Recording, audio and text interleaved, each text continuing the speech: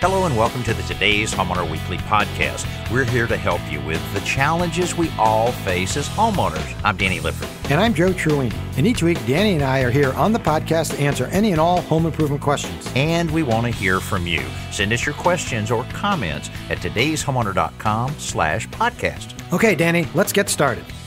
Today's Homeowner Podcast is brought to you by the Home Depot, how doers get more done. This week, we help a couple homeowners out with problems they're having with shifting bricks and settling concrete, both very serious things, but the solution may be simpler than you might think. Either way, those are problems you have to take care of right away because they're not going to stop sinking or stop pulling away, right? They're not going to get any better, that's for sure. And we're also going to talk to a homeowner who has a pretty interesting project and one that DIYers tackle all the time. She wants to paint some varnished pine cabinets. Can you do that? Yes, and there is a process, and we give her a couple of tips so it comes out like a professional paint job.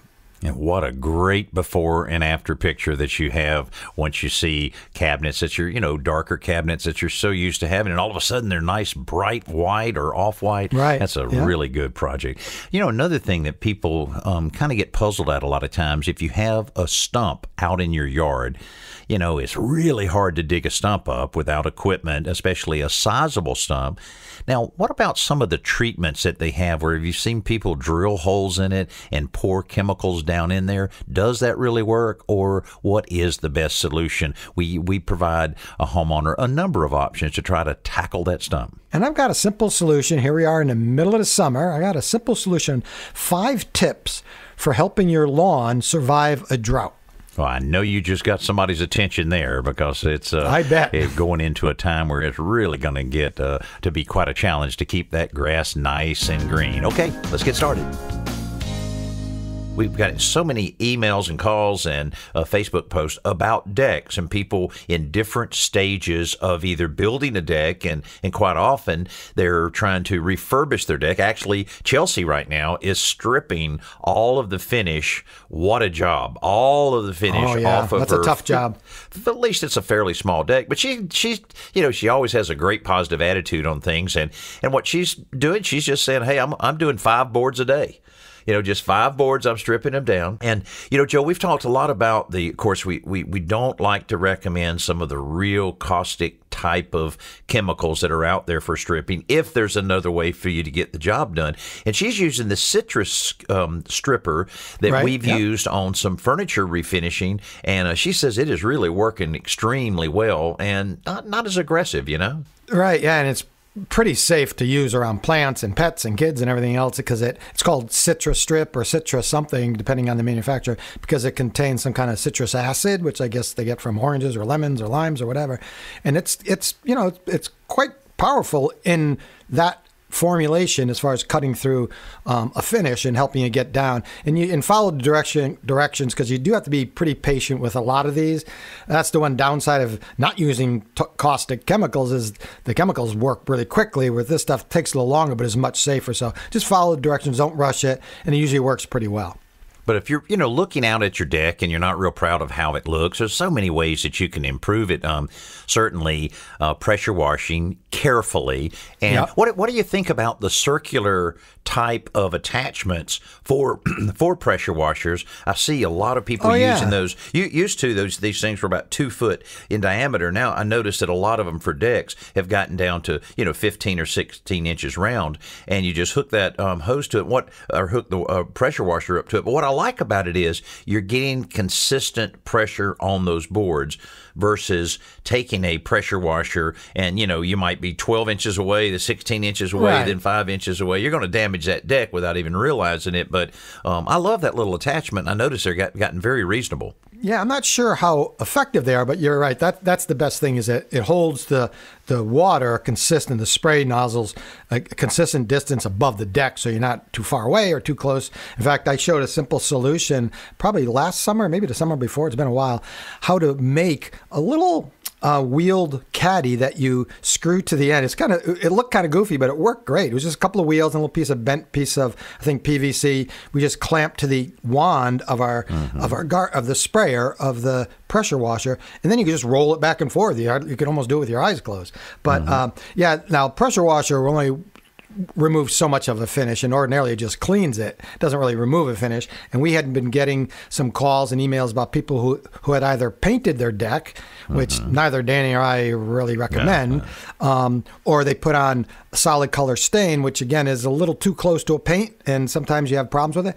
So how do you get paint off a deck? Well, you could rent a big old sander, but I found a tool, Danny, that works really great, and it attaches to an angle grinder. And if you don't have an angle grinder, you can rent one. Or probably could get one for $10 a day to rent one. It's called a Dyma brush. That's D-I-A-M-A brush. I guess it's kind of like from diamond, because it has on the underside it has diamond grits on the abrasive part of this circular attachment. You basically just bolt it onto your angle grinder, and it cuts through about as quick as anything I've ever seen. And whether it's a small deck or a large deck, it won't matter because it cuts so quickly, and it grinds right down to the bare wood. Then at that point, you can go to what Danny and I would probably recommend, which would be a semi-transparent stain or a clear wood preservative. You don't want to leave it, bare. Right, exactly. On this deck that we built, actually, I had heard of KDAT lumber, or kiln-dried lumber, which basically, KDAT stands for kiln-dried after treatment. So after the pressure treatment, you know how we talk a lot of times when you build a deck, or maybe you're wanting to build a fence out of treated wood and maybe stain it, you have to wait a while. You have to wait for the the sun to kind of pull a lot of that moisture out of there so that the paint will absorb into the pores of the wood. Well, with kiln-dried, you don't have to do that. You can stain it immediately. So as soon as we put this down, first of all, the quality of wood was incredible. Almost no knots. This was a amazing lumber that we got. And then we put everything down with screws, and a really good coated screws, and then turn it over to the homeowners, as we often do on the painting, and let them paint or stain kind of overnight almost, so that it's ready to go the next day. And man, it turned out so nice. And we built stairs, and then we used the cable rail system. Every 3 inches, that stainless steel, and took a little time to put that in, but man, is that ever a great look. And it doesn't block your view when you have a nice view in the backyard. I really love that whole system. I can't wait for everybody to see that particular episode. Yeah, if you've not seen the cable rail system, they're pretty slick. You see typically wooden or PVC posts, vertical posts, but in between the posts and under the handrail, you just see really thin cable, maybe a 1/4 inch diameter. And the trick, Danny, is, as you now know, is when you're running it through the post and you get to wherever the end is, make sure it's just long enough that you can tighten up that little turnbuckle thing, because you want those really taut. That's right. And the whole idea is you don't want them spreading apart so some little kid could get an arm, a leg, or, God forbid, a head stuck in between. Yeah. No, that's a cool way of going. But if you're tackling that deck, we would encourage you to head by today'shomeowner.com and just put in our little search engine there, deck refinishing, or staining deck, or any of those terms like that. Cowboy Danny builds a deck. Cowboy Danny builds a deck. You can do that, and you'll be able to get all the information you need to make sure that you do it right, and you don't have to do it so often. Well, let's see if we can help Mike out. Maybe Mike needs a clamp there. I don't know. Mike, welcome to the Today's Homeowner Radio Show.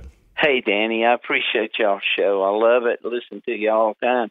I also live in Mobile, man. I love Mobile. Oh, is that right? Oh, well, good. Well, yes, sir. Just might be right around the corner from us here. I see that you sent us some pictures. I appreciate that. And you have some bricks here. The pictures are fairly close up, so tell me exactly where this is in relation to the garage. Okay, this is my daughter's house. She lives in Mississippi. She lives close to the water.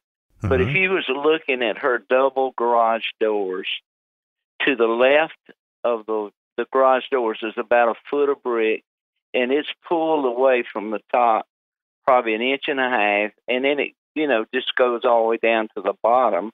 I went around back, and the brick is not cracked or anything. And I'm wondering to go to a brick mason or somebody for a foundation. I just wanted y'all's advice. Yeah. Well, that's a lot of movement. If you're looking at a gap of 1 inch and 1.5 inches. Now, at the bottom, is it gapped, or is it tight at the bottom? It's not real tight. It's pulled away some. It's just leaning, you know what I mean? Sure. Now, and you don't see any cracks in the face of the brick? That's correct, yeah. Right. And behind the brick, then, Is that a wall section there that's behind the actual brick that the bricks should be attached to? Yes, it is. Yeah. Okay.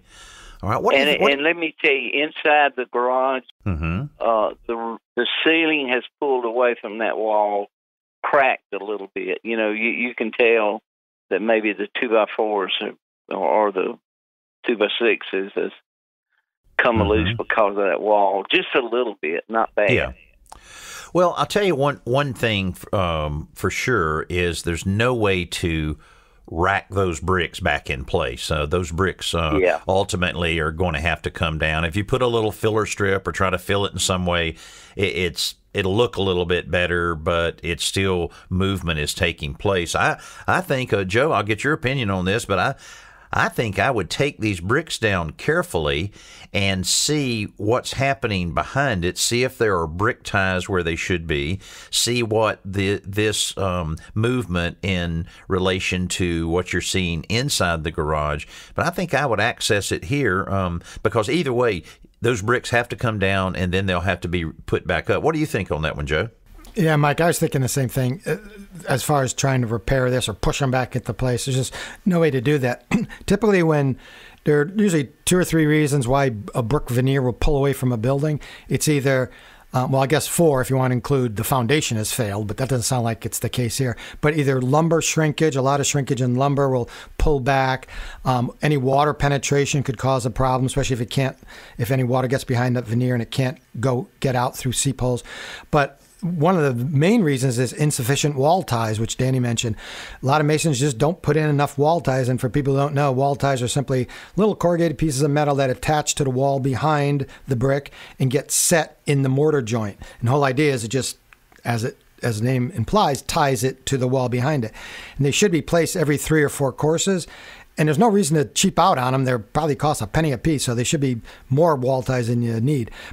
So if you take this wall down, you might discover why it's being pulled away. And then a skilled mason would have to come back, a brick mason, to put this in and put it in correctly. Well, that sounds good. Yeah, that's kind of what I was thinking, too, because I have no idea that. Yeah, I'm sorry there's no quick repair. We can't, just push it back and fill it in with caulk and go swimming. It'll be fine, you know. Yeah. But, I have taken down lots and lots of brick walls, and certainly, eye protection, a cold chisel, a heavy small mallet to hit on the cold chisel. And I'll tell you also, taking an abrasive blade on a circular saw and scoring the joints, get you a dust mask, and scoring those joints will make it even easier. I mean, the best case scenario is they come down well enough that you can actually clean and reuse the brick, but sometimes bricks will be a little brittle and you can't. But if it's a fairly new house, you'll be able to find those bricks somewhere. But hopefully we've been able to help you out on this, and next time you see me in Mobile, say hello and we'll talk some more. Hey, thank y'all so much. I love y'all's show. Y'all are great guys, I tell you. Thank you, Mike. I appreciate that. We have a lot of fun with it and everything, Mike, and certainly admire you for helping your daughter out. I'll tell you, when your daughter has a house, you constantly want to be available to help them out any way possibly can. Time for our Best New Product segment, brought to you by the Home Depot. How doers get more done. If you're a DIYer or you do a lot of woodworking, you all know that you can never have too many clamps. They're so handy for so many things that you do around your shop and your house, yet there's times when a standard C-clamp or F-style clamp just won't work well because there isn't room for the handle. That's why Bessey designed the GearKlamp, the first of its kind. The GearKlamp works big in small spaces to provide a unique clamping solution because the patented gear mechanism allows the clamping handle to be outside the work area for greater clearance in those real cramped locations. The gearbox is fully enclosed to keep out dust and debris, and a quick release shift button makes setup fast and easy. Plus, the ergonomic handle allows you to easily apply up to 450 pounds of nominal clamping force. So if you want some more information on this Bessey 12-inch gear clamp, log on to HomeDepot.com. And that's certainly a true statement there, Joe. You can never have too many clamps. I just bought 4 clamps that long clamps that I was plan on using for my shutters. Ended up, we built a little rig that we didn't need it. And so I said, okay, well, should I take these things back? Well, since then, I bet I've used it for 20 different things, on clamping this and clamping that. And so, yeah, you can't have too many clamps. And I always think about, if you have someone that's, a friend or father, uncle, whatever, that does a lot of woodworking or is handy around the house, here's another great gift for someone, just to buy them some clamps that'll help make their work a little bit easier. Kathy's on the line with us. Kathy, welcome to the Today's Homeowner Radio Show. Thank you for having me. Absolutely. Tell us about this. You got a little painting project in mind. What's going on? Yes, sir. We have the tongue and groove, on our cabinet, and they're varnished. And I was wanting to know the best way to prep them and paint them. Okay. All righty. I'll tell you what, it's funny. I was just looking at a house that my daughter's thinking of buying, and it has it was a house that was built in the late 50s, and it had this exact same cabinet in there. And we were just talking about what she might do to freshen that up if she indeed gets the house. And boy, this was like, whoever lived in this house for all these years, this thing was flawless. A lot of times those cabinets will get banged up and everything, but they really took care of this house very, very well. But it is kind of, older, and to brighten it up, you definitely can benefit from that. Well, there's a process, and I'll tell you part of it and let Joe finish the other part of it. First of all, you have to eliminate the gloss that you have on it. So you can do that by lightly sanding it. But because of the grooves that you have in there, you might want to try a liquid sandpaper or a deglosser that can also work in conjunction with the sandpaper. I wouldn't use just the liquid sandpaper. I'd still do a little bit of sanding. And you're not trying to, get it all the way back to the bare wood. You're just trying to knock the gloss off and get it thoroughly clean. After that, it's time to put a really good quality primer on there. You'll want to make sure that you use a really good one. Joe, I know you have one that you're going to recommend to her to use for that. And also buy a good quality brush to minimize the amount of brush strokes that you have on it. And then after that, it's time to really get a good quality acrylic latex. And Joe, wouldn't you recommend a semi-gloss or maybe an eggshell for the finish? Yeah, you don't want anything, Kathy, you don't want anything you don't want like a high gloss, although high gloss would provide the most amount of protection, but it would reflect every single little defect in the wood. So yeah, once it's clean and sand, you can also clean it with TSP, trisodium phosphate, just dilute it. And then with a primer, you want to buy, same thing with the paint, you want to buy the best paint and primer you can afford, and they do make paint and primers specifically for cabinets. And if you're going to brush it on, there's a product called Floetrol, which is Floetrol. It just makes it if you're brushing or spraying, but in this case brushing, it makes it even out. And by the way, you're going to have to take these doors off, remove the hinges and the knobs, because it'll just make it a lot easier. I assume we're going to do that anyway. And then prime it with the primer recommended by the top coat manufacturer, and then put 2 coats of the 100% acrylic latex paint. That's about the best you can do, and just lay them flat, let them dry. And obviously, you're gonna have to wait for one side to dry. I usually do the backs first, let them dry, then flip them over and do the fronts. Now, this might sound a little complicated, but I'll tell you, a number of articles and videos we have available at todayshomeowner.com on painting cabinets, painting kitchen cabinets. I'll bet there's a video on there of painting that exact type of cabinet that'll guide you through that process. Right. And we also have a bonus room that has the same stuff, material in it, and we were wanting to paint it as well. So, because like you said, this is an older home. It was built in 1957, and so it needs to be brightened up. Oh, yeah. Yeah, you'll be glad you did. Some people say, oh, don't ever paint that, stained wood like that. But, it does make it feel a lot better and brighten it up a little bit, gives it a whole new look. And I think you'll be very happy once you get it all taken care of. All right. Well, do you have a certain kind of primer that you recommend? There's a company called Kilz, K-I-L-Z. They make a line of primers, and unless you're going over really heavily stained, there's one called Restoration Primer that's super thick, and it will hide just about anything. But unless you have like really bad stains or lots of knots or something, you probably just use one of the other primers. Maybe one. They make 3 or 4. Use one that's like not the cheapest one, but the next one up. Or as I recommended before, the top coat manufacturer will make the paint that you're going to use in the final color will recommend a primer for specifically to be used with their paint. So you might want to check that as well. Okay. All right. No, so you can't just use a regular latex paint, like trim type paint and the semi-gloss? You can, yes. I'm just saying they do make cabinet paint specifically for kitchen cabinets. I know Benjamin Moore makes one that I use. I think it's called Advance, something like that. But if you go to Home Depot and just ask them for a cabinet grade paint, they'll point you to the right direction. Okay. All right. Well. Good luck, Kathy. Thanks. And y'all have a great day. Okay, you as well. Take care. Hey, I wanted to mention a great email we got, Joe. A few weeks ago, we had a wonderful homeowner, Joanne, on the radio show, and she was very frustrated because she had done a little bit of work on the front of her house and so forth, and dripped a lot of paint on her front porch bricks. And it's hard to get paint out of bricks because it soaks into it and so forth. Well, we mentioned 2 different products, Goo Gone and Goof Off, and similar products with different companies. And she wrote us a note. I thought Danny and Joe would like to know that the Goo Gone that they recommended successfully removed the paint drips from my front porch. Oh, great. It took several applications and a little elbow grease and working it with a stiff brush, but it worked very, very well. Thank you for your tip, and thank you for having me on your radio show. So that was very nice, Joanne, to get back with us on that. So right now we're going to go right back to the phones, go to New Mexico. Mike is on the line. Mike, welcome to the show. Well, thank you very much. My pleasure.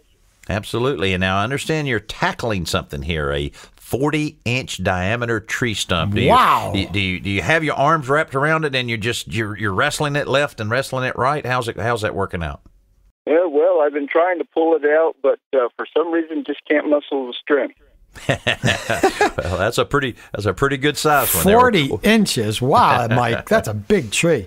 Yes, it is. And I was glad when it finally fell, and that went very well. But trying to get the stump out has been a very big challenge.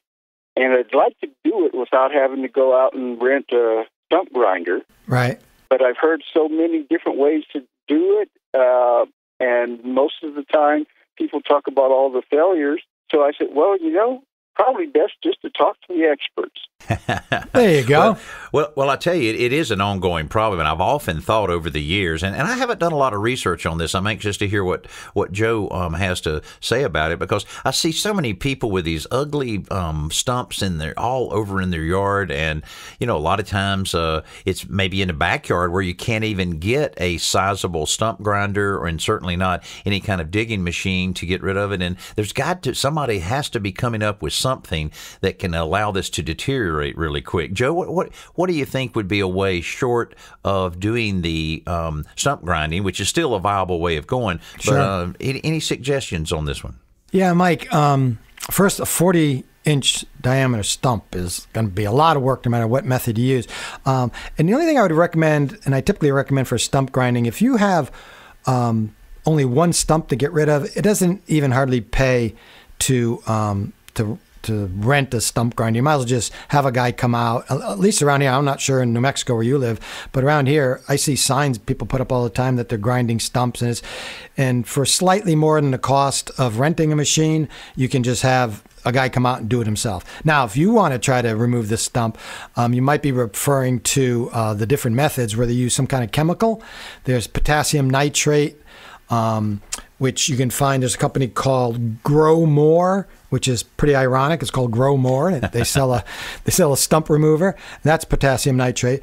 Bonide, that's Bonide, Bonide. They make a great line of products, and they actually have decided that potassium nitrate doesn't work quite as well. So they have one that's made out of I'm not sure I can think of the name of it, but anyway, it's called Stump Out.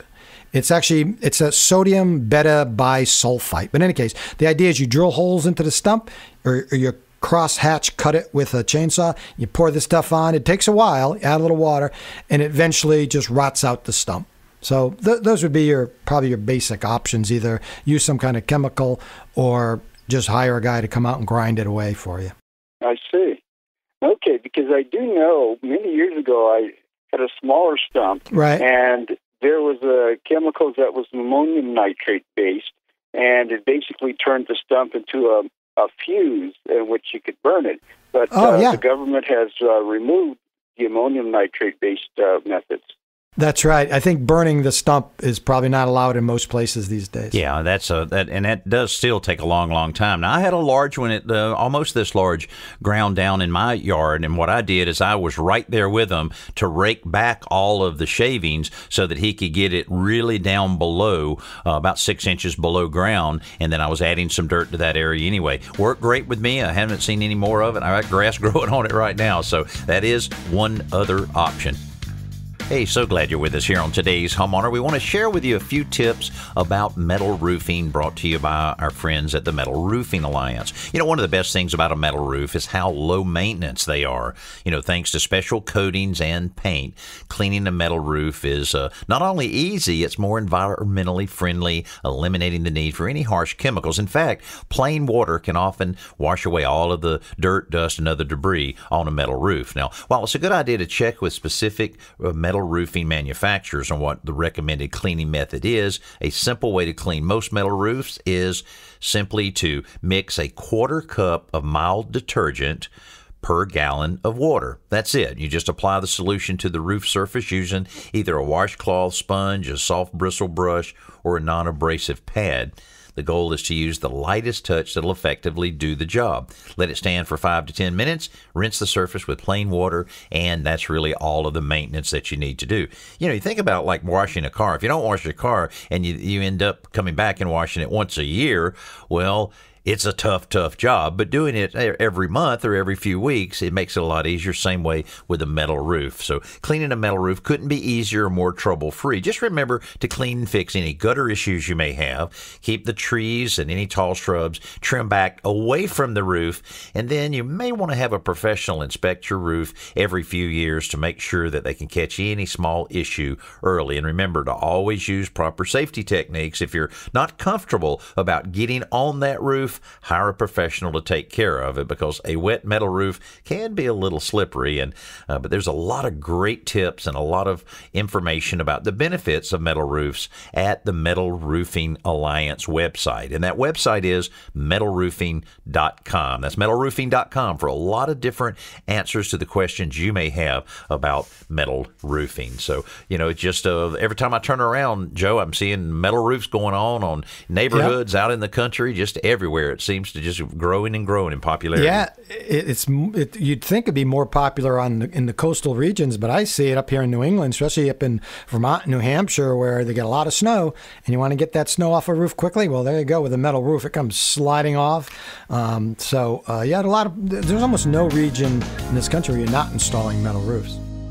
So here's how the process works. You know, I'm driving down the road. I'm just kind of thinking about solutions to certain problems that we have around our home. And suddenly a simple solution pops into my head. I put it down on paper and I send it to Joe Truini, and he shares it with you each and every week. Is that how it works, Joe? That's how it works. In fact, this week, why don't you do the simple solution? Since wait a minute. Since it came right out of your head, I'm going to sit back and give you all the credit. Well, sometimes I try to claim I have developed a few simple solutions along the way, but you definitely have. But the lion's share of them comes from the brilliant mind of Mr. Joe Truini. Share another one with us, shall you, Joe? Thank you. Brilliant or not, this one actually did come out of my mind, out of my head, because I had a problem. I bought a brand new range hood, which I love, but it has these small round lights, these bulbs, LED bulbs, and they're not only flush with the underside, they're recessed a little bit. And I thought, well, how am I ever going to, and one burned out, of course, so how am I going to, I couldn't get it out for the life of me. I tried every light, I had someone else try it with smaller hands. I couldn't get the darn thing out. So here is first of all, and plus it's not threaded in. It's the kind that you have to push up and rotate it, and it drops down on the side. Instead of having a threaded socket, it just has, on the side of the bulb, it has two little lugs sticking out, and it fit into slots. So you push it up and you rotate it. I just put two of these in my outside range hood. Right. And my fingers are just not built for that. It's crazy. I don't know if anybody's tough. are. Yeah. No, so this thing is, the bulb's not only flush, but it's recessed a little bit, and you have to push it up, but there's no room. It's not like it goes up a half inch. Maybe it goes up, I don't even know, a 16th. So I couldn't get the darn thing out. I tried. Then I don't know what made me think of this. I went and I got a piece of duct tape. So if you ever have a light bulb stuck, try this. I took it's about 8-inch long piece of duct tape. I pinched it in the middle, and it created this like T-shaped piece of tape with the adhesive exposed on the top of the horizontal side. It's sort of like an upside down T. In any case, so I took it and I stuck it cleaned the bulb well and stuck it on the bulb. So now there's this little tab of duct tape hanging down that serves as a handle. Then I pushed it up and I rotated, and that duct tape gave me just enough grip that that? And again, you only have to rotate it maybe a quarter of an inch. I don't even think, maybe even less than that. And the bulb came out. Huh. I felt so good. I'm going to write this down and tell Danny about it so that he can say it's his idea. That's what I was don't tell my thinking. wife Sharon about that, because when one of those burn out there, I'm gonna get her to try, and they'll say, All right. "Here, dear, I came up with this idea. It just popped into my head." So. Now it's time for our podcast question of the week. This one comes in from Linda in Arizona. When I run my garbage disposal, both sinks back up. What could be the problem? Well, Joe, I'll tell you, garbage disposals. I think we all need a garbage disposal clinic, a little tutorial on how to use a garbage disposal, because actually I would like my wife to attend that particular tutorial, because you have to feed the debris into a garbage disposal slowly, using plenty of water, not pile it up and heap it up there and then expect it to work in the thorough nature that you want it to work. And a lot of times, if a garbage disposal is not used properly, it can have chewed up material in there that can cause a backup. And I think with Linda here, it almost has to be blockage somewhere down the line of that garbage disposal. Absolutely. Whenever you see water backing up into the sink, sometimes she has a double sink here. Sometimes it backs up into just one of the sinks. She has it backing up into both.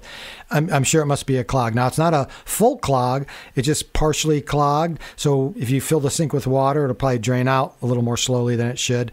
So she's going to have to plunge it. That's where I'd start anyway, because that would be the simplest repair. What you want to do is plug up one sink drain. Probably plug up this drain that has the disposal on it, and plunge the other one, and then reverse. Make sure it's full of water, by the way. If it's not holding water, pour some water into the sink, then plunge it while there's water in there, because that water will help with the pressure. And the reason you want to plug up the other sink drain is if you don't, you'll just be sucking air in and out of that, and you won't get much use out of your plunger. Anyway, so you do one, then you switch, you do the other one, and run some water, some baking soda down there, vinegar, anything like that to help flush it out. If that doesn't work, then you need to go to the next step, Danny, which would be to remove the trap from under the sink. Right. You can remove the trap then, and you have access to deeper into the drain that you can run a small 6-foot plumber snake, or you might be able to use one of the drain brushes that really work very, very well. But either way, I think that first step that Joe's recommended will be all you need, Linda. And thanks so much for that email. And we would love for you to send us an email here at the Today's Homeowner Podcast by going to todayshomeowner.com/podcast. And thank you so much for these great reviews. I sat down and I read about 60 reviews a few days ago, and really, really nice comments. We appreciate it. We appreciate you guys enjoying listening to our podcast, and we're going to keep doing it and keep working hard to make it the best we can possibly do. So we want to hear from you again. todayshomeowner.com/podcast. I'm Danny Lipford, along with my buddy Joe Truini. Thanks so much for taking some time and listening to our Today's Homeowner Podcast.